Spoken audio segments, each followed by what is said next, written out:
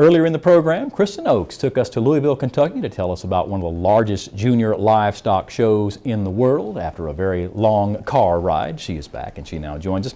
And Kristen, after 27 years of covering farm news, I really find it difficult to tell one good animal at some of these shows from another. But I know you did it for many, many years and you're going to enlighten us. Well, you know, there's no better place to learn than the National Junior Angus Show because it is essentially the Super Bowl of cattle shows. But I'm sure most people understand that a cow is a cow, but any cattle producer will tell you that that's not necessarily the case. In a nutshell, judging cattle all boils down to one thing: money. Which animal will cost you the least amount of money to raise and in turn produce the most profit for your pocketbook.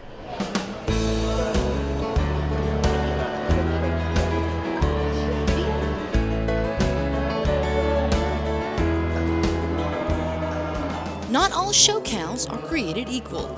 Show cattle are divided into two different groups: market and breeding. Market animals will end up on your dinner plate after the show, but breeding animals must go on to produce offspring. So judges look for cattle with these traits. The first is good feet and leg structure. Cattle are ruminants, so they must graze for food. It's important they can walk and move with ease. If a heifer can't walk, she can't eat. Judges also evaluate a calf's muscle size and shape. In beef animals, more muscle equals more meat.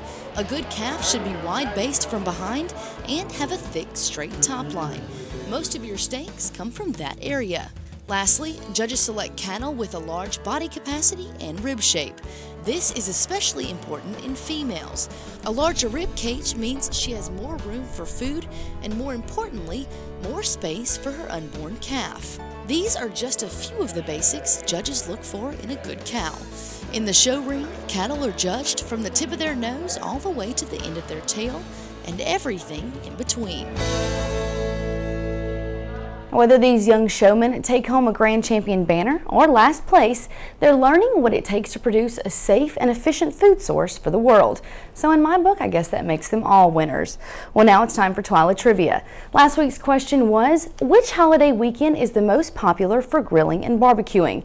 And the answer is B, the 4th of July.